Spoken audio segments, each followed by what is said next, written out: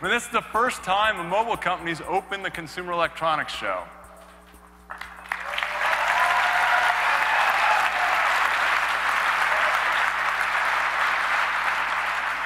Now, of course, Qualcomm's not a traditional consumer electronics company. I mean, obviously, we don't make TVs or stereos or game consoles, but we are at the heart of mobile devices and a growing number of connected consumer electronics products that are at the center of everything you do.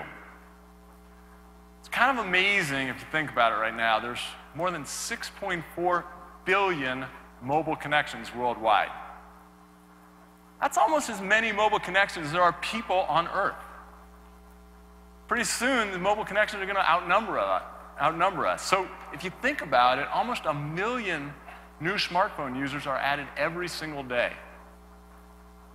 That's more than double the number of babies born worldwide.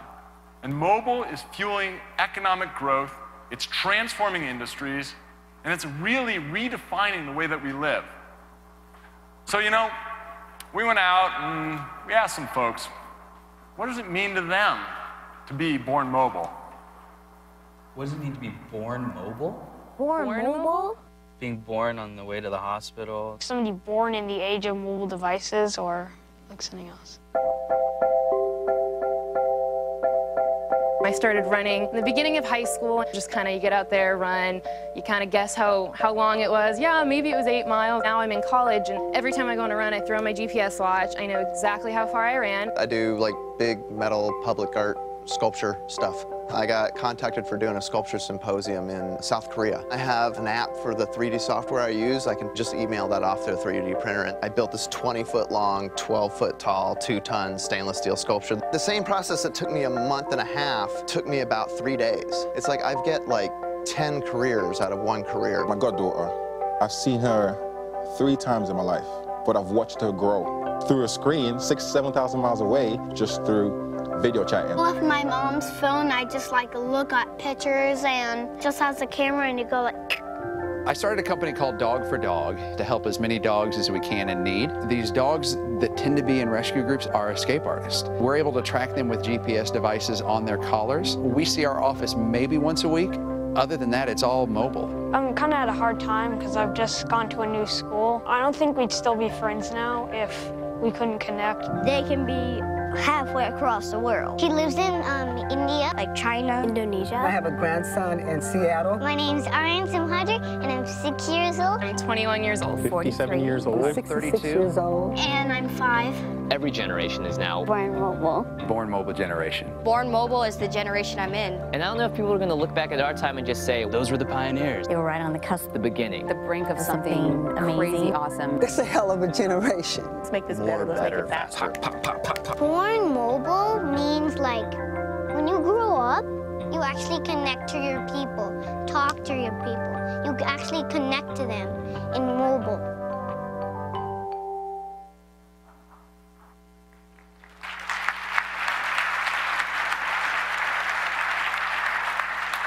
Now, this chip industry, it is highly competitive. But we have the advantage of being mobile natives, and we have been since day one.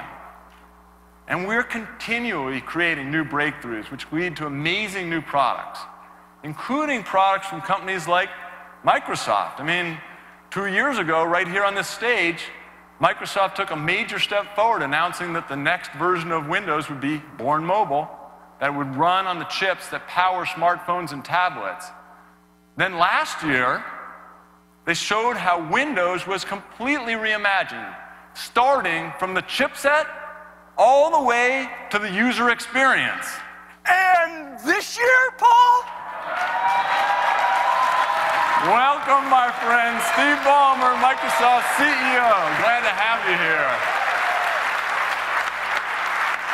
Thanks, Paul.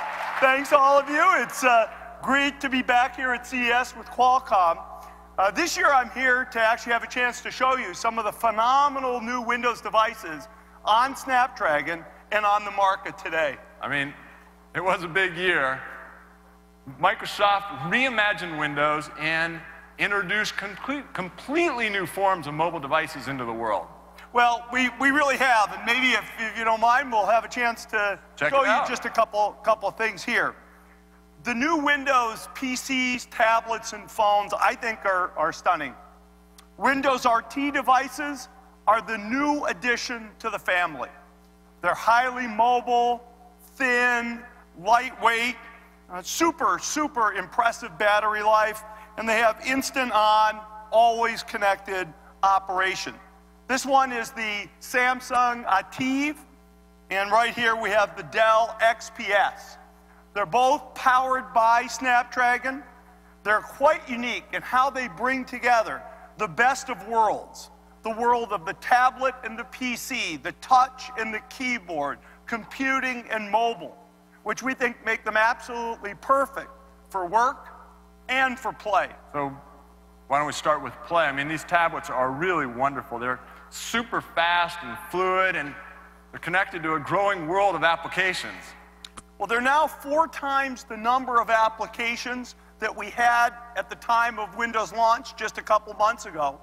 10,000 applications were added in the last month alone, including some fantastic new applications like Expedia and Fitbit, Huffington Post, the No Textbooks, Dropbox, Barnes & Noble Nook, the Disney's Where's My Water application, and we have a lot of others coming, including CNN, Sony's Crackle, Songza, Twitter, and again, many, many more, Paul. You know, and these Windows RT devices, I mean, they really do let you enjoy hours and hours of entertainment, but they also have plenty of power and productivity to get your work done, too. Yeah, I mean, as you can see, Microsoft Office, Word, Excel, PowerPoint, and these easily convert between the two worlds of work and play just by attaching the keyboard. Just that simple, and built into every Windows RT device is our new world-class Office 2013 productivity suite with Word, Excel, PowerPoint, and OneNote. Windows tablets are the only tablets in the world with Office. And I think the capability to not only to have some fun, but to be really productive. Absolutely. I mean, what I really like seeing is how Microsoft took many of these innovations that originated in mobile and incorporated them into Windows to redefine the computing experience. So, okay, so we talked about these things. What about these smartphones you got here? Well, these guys have been great partners on the phone, and we really appreciate it. And the new Windows phones, I think, are incredible. In November, we reported that sales of Windows phones were 4 times greater than during the same time last year. And during the week of Christmas, we were running at 5 times the number of phones from the Christmas week of last year. Oh, it's not hard to see why. Look, you got Snapdragon in the middle, you got these great designs. I mean, this hardware is killer. Well, this one is the Nokia Lumia 920, and this is the Windows Phone 8X from HTC.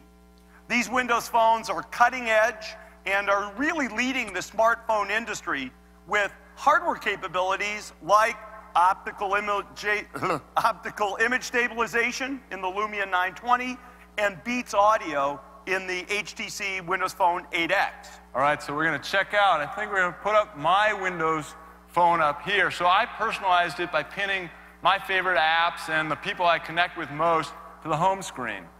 And it's the unique thing about Windows Phone is this ability to be personal. This is, in fact, my Windows Phone with everything that's most important to me. Each Windows Phone is as unique as the person who owns it, Paul, me, or any one of you. When we set out to reinvent the smartphone, we didn't want to build just a single phone for all of us. We wanted to build a phone that could be personal for each of us. We also designed the Windows Phone to be the best phone, absolutely the best phone, for anybody using a Windows PC or Windows tablet. They share, as you can see here, the same iconic look and feel, the same live tiles. By logging in with your Microsoft account, you can access the same photos, documents, SkyDrive, all of your Xbox music, Xbox games, and on any Windows 8 device.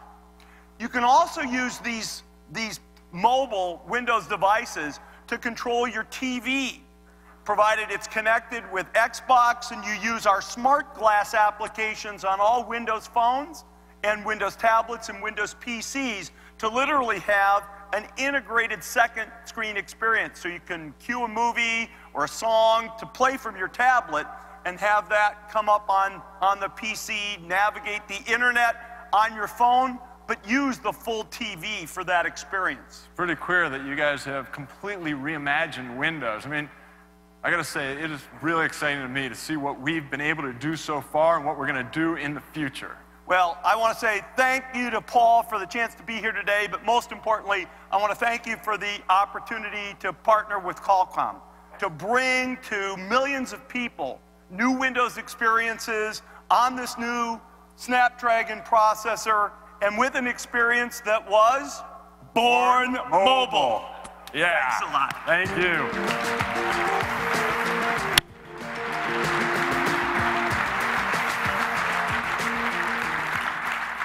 Pretty clear that Microsoft and that man, Steve Ballmer, are born mobile.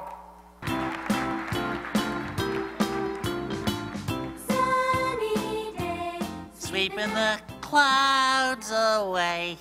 Hi, everybody. I'm Big Bird. And I'm Dave.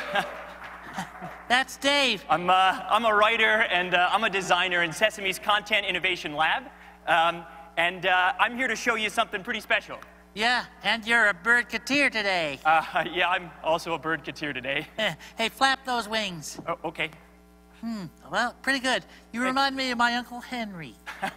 Only you're better looking. Thank you, Big Bird. Yeah. So guys, we're gonna show you a new app. It's called Big Bird's Words. And with it, kids can learn about words wherever they find words. Okay. And that's, yeah, Big Bird? Well, tell them all about it. Okay. So with Vuforia, it gives kids mobile devices the ability to read words that are out there in the world. Well, bird-keteer Dave. Yeah? I got an idea. Why don't you show them how it works? Okay. Let's try to find the word Crassinophilus. No, wait, it'll take too long. Try the word milk. Okay. Yeah, let's find the word milk in our kitchen. Okay. So, guys, a young bird-keteer that's still learning to read. That's you. That's me. Just for today. That person probably doesn't know the word milk, but Big Bird's Words will help us find it. Vuforia is going to give the application the ability to read. Watch.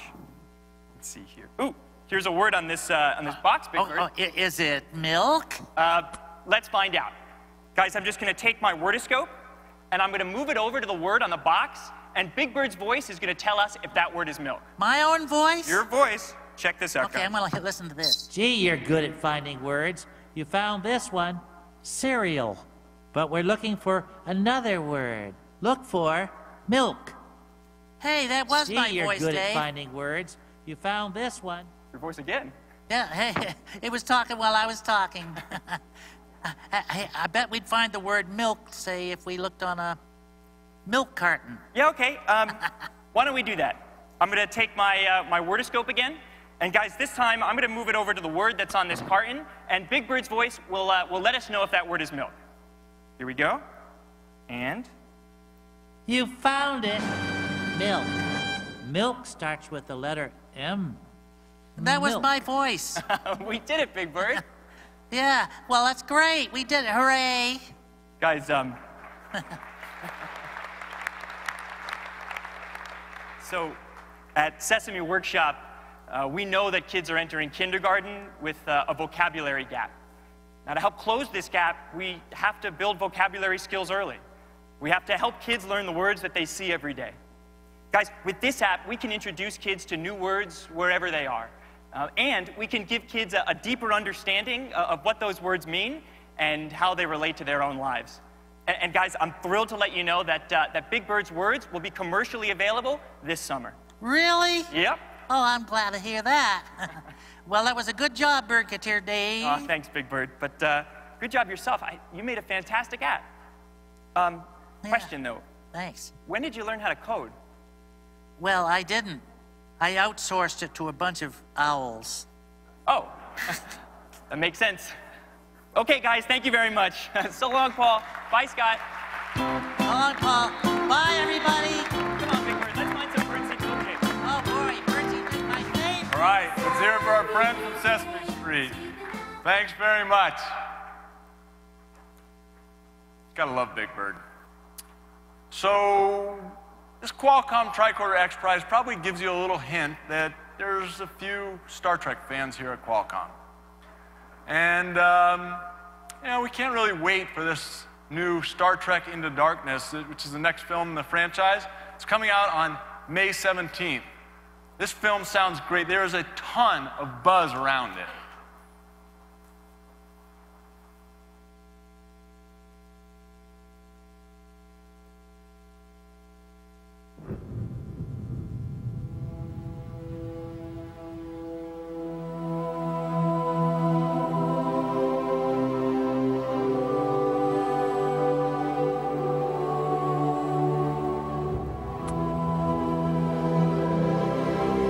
Greatness in you, but there's not an ounce of humility. You think that you can't make mistakes, but there's gonna come a moment when you realize you're wrong about that, and you're gonna get yourself and everyone under your command killed.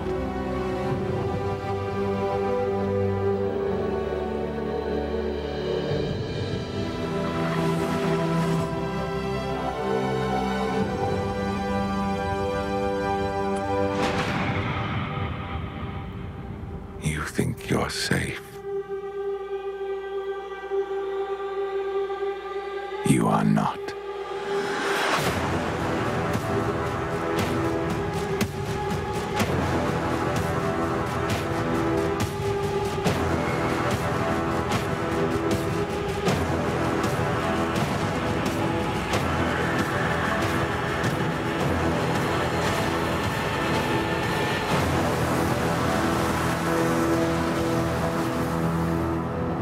Is there anything you would not do for your family?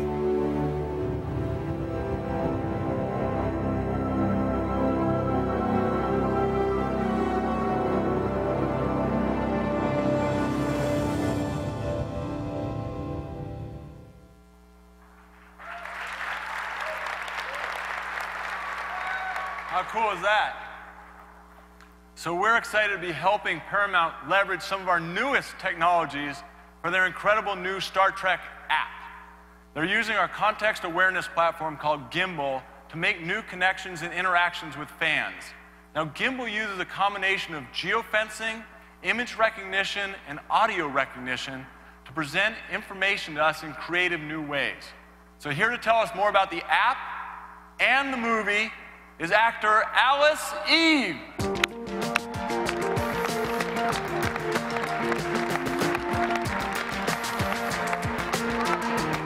Hey, Alice.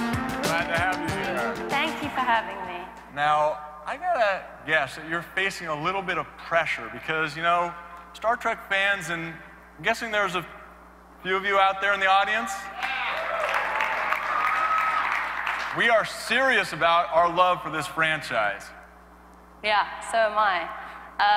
You know, obviously when we started filming, I was nervous because everyone had made a movie together before, and of course I was the new girl on set. But as you can tell from that, JJ's bordering on genius, and so he was also very welcoming and a gentleman. So, there's been a lot of mystery here. Are you going to tell us a little bit about your character on Star Trek Into Darkness? Yeah, mystery is the name of the game, I think, on Star Trek and any JJ project. But I can tell you, thank goodness, that I play Dr. Carol Marcus, who, like you, has a PhD. And although... I knew I had something to do with Star Trek. I can't tell you anything else. Obviously, Dr. Marcus was in the original series and the second of the original movies, but since JJ split the universe in 2009, any eventuality is possible.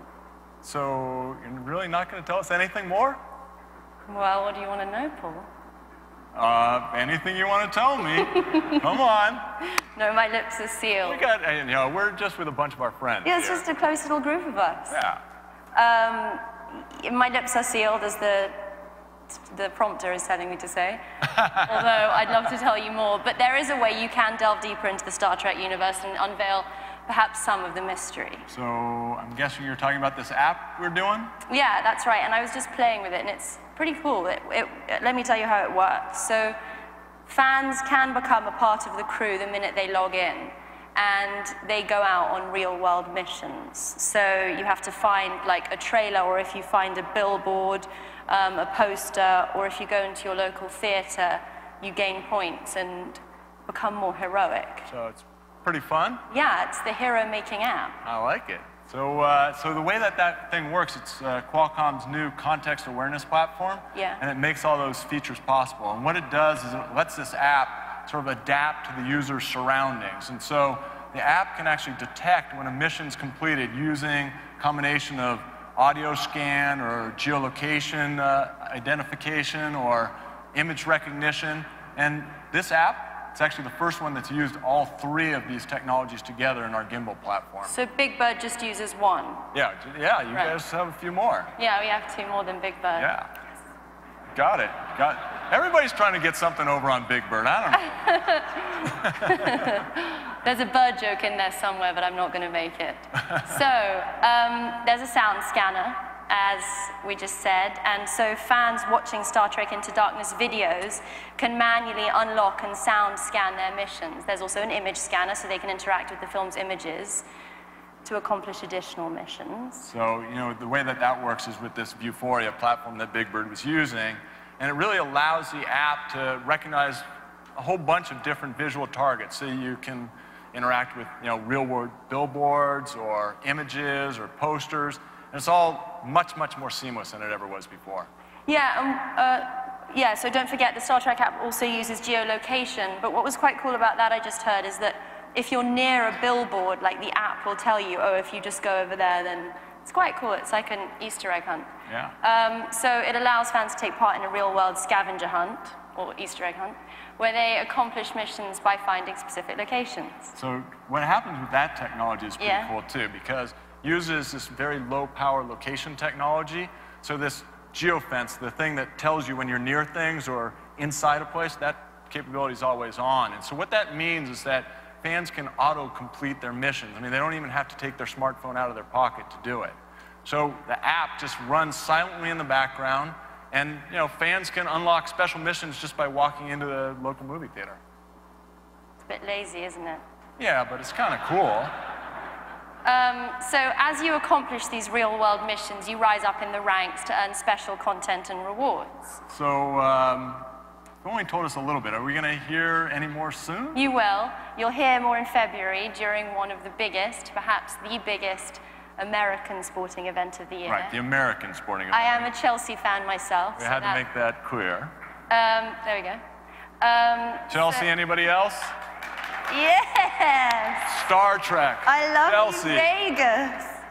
So there'll be another sneak peek during that, and much more to come after that, obviously, including the film in May. So that's great. Also, one lucky fan who registers to be notified once the app launches will have a chance to win a VIP trip to the US premiere. That's going to be fun. Cool. Yeah, that will be fun. That will actually be fun. Go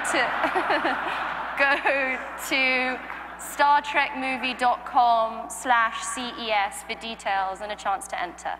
So the stuff that Paramount's doing with gimbal really fits this vision that we have, where the smartphone's going to enable a digital sixth sense for us.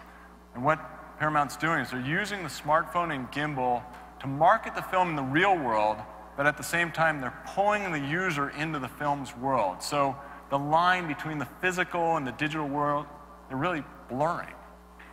Yikes. So with the new Star Trek app and gimbal, the future is really not the future anymore. No, I don't think so. So, hey, thanks, Alice, for being here. I'm really looking forward to seeing you on the big screen. Thank you, Paul. Nice to see you. Good to see you, too. Bye.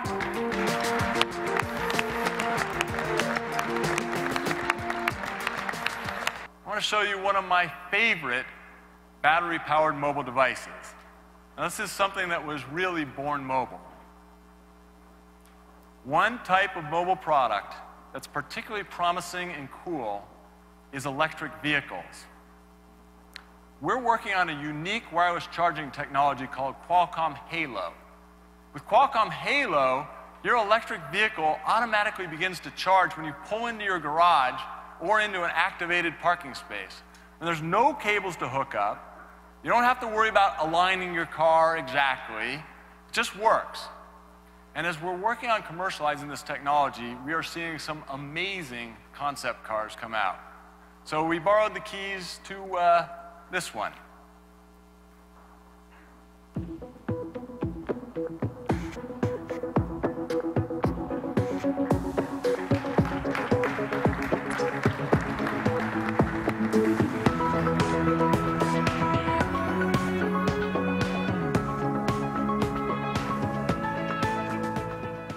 So Rolls-Royce pulled the V12 gasoline engine from this car and replaced it, thank you very much, with an electric motor.